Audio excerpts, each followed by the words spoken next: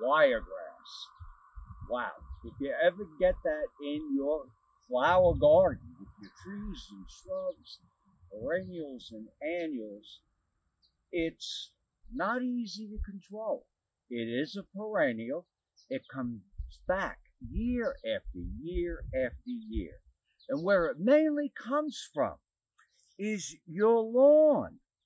It's in a lot of lawn that people have, older lawns, and when you cut your lawn at 3.5 inches to 4 inches, you really don't see what is known as wiregrass, also called Bermuda grass. So if you go to Florida, Bermuda, Texas, they grow it as a lawn at our place in St. Thomas. It loves warm weather. It does die back to the ground every year, and it turns brown. Up, and here is my garden cat, Whitey. Whitey follows me everywhere in the garden. And some people spray paint their lawns during the winter months because in Florida and Texas, California, it turns brown. One of the telltale signs that you have wiregrass or Bermuda grass is that it grows along. Now this is a little tall. It's not normally this tall, but it grows along your soil. So if I go in and I try to dig it,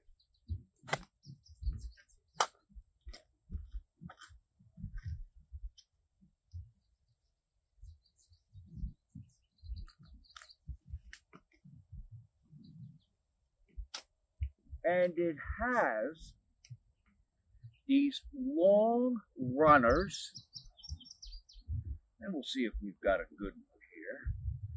I think this is a better one.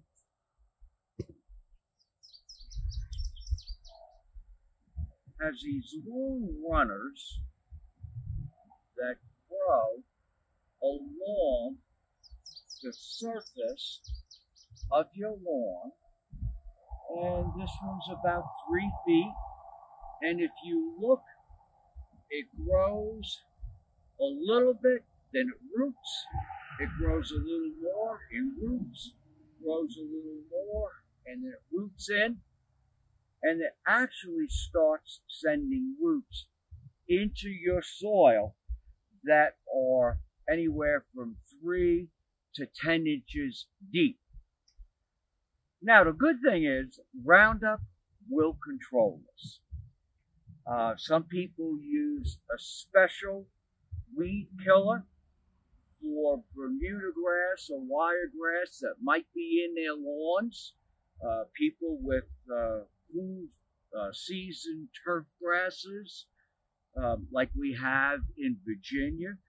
We have a lot of fescues and different types of grass that makes up our lawn. So there are weed killers that will just kill wiregrass. But it probably takes 2 applications. This is a summer growing weed. This is a weed that grows in the summer or the heat of the summer. The more the heat, the better it grows. And so if you're going to try to control it, always read the label. It's more and more confusing now on labels because years ago when there was a product, since a product now has a good brand name, they're using what we call weed killers that may have been only made up of 1 or 2 items. Now it could make up 10 or 12 different items. So they're used for different things. So you have to completely read the label. So if you spray your lawn, you don't hurt your lawn. And the other thing you can do is just by hand, in a little area, you can pull it. In a flower garden, we will very carefully use a weed killer to control Bermuda grass and not get it on any other plants. Sometimes we'll just spray that weed when it's not windy, and then it will kill that weed that you're really looking to get rid of. I have some other weeds in here. I have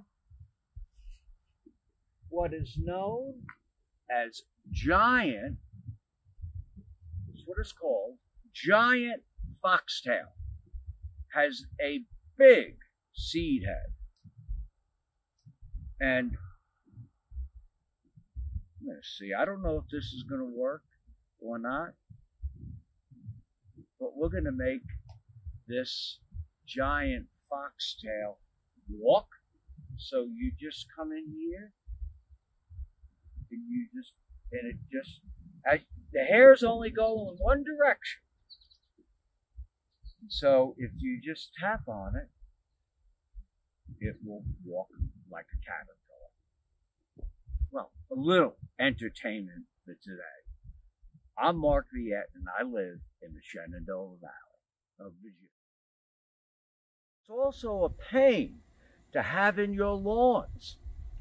And a lot of people will pull it by hand, and they think they've accomplished a lot. And all of a sudden, 5 or 6 weeks later, there's more of them. So maybe you had 10 stems, but then you go back a couple weeks later and you've got 30 or 40. You've actually multiplied it by pulling it out or digging it out. Now, I remember my grandfather, I kind of grew up in some winters in St. Thomas. And when my grandfather would have me pull the yellow nutsedge, he had a screen with wooden sides, and he made me sift the soil so I could get all the little tubers, I guess, yeah, they're probably tubers, out of the soil, and the tubers make up part of the yellow nutsedge. So, and what we're going to see is some of those little tubers right against my shirt here, and they all are in the soil. There's probably 10 or 20. So what happens when you pull a weed? So let's make believe this is the weed here. If you look carefully, you can see a little tuber right at the end of that shoot. And so when you pull your weeds by hand, you are leaving this, or a better example of a bigger one, in the ground. And so I see 1, 2, 3, 4, 5. So to control this weed, you need to make sure that and so what those little tubers look like,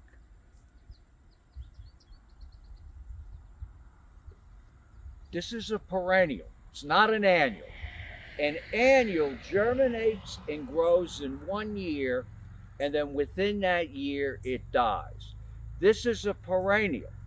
So what happens is you have that tuber, which is right at the tip, grow into this. And so when you're trying to pull this weed out of the ground, you're leaving all of these. There's a couple right here. Here's one. Here's another one. So what you're doing is leaving, because when you pull the weed,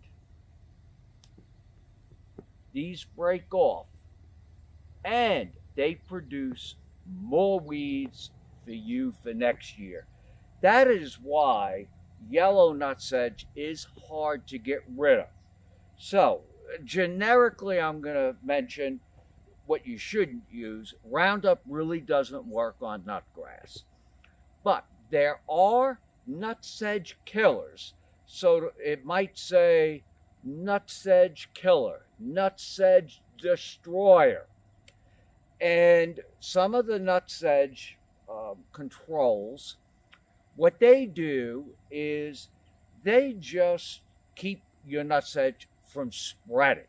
So it kind of just keeps it in its place. So it's really not a complete control. It does not kill the nutsedge. There is a product, and I believe it's $370 for just a little bit of what is known as the nutsedge killer. My friend did always read the label, but my friend used it on her lawn, and after 2 applications, it killed all the yellow nutsedge. So you can go ahead and get nutsedge killers, and they will help control your nutsedge, so you won't be out there, because to weed this, it would probably take a half a day.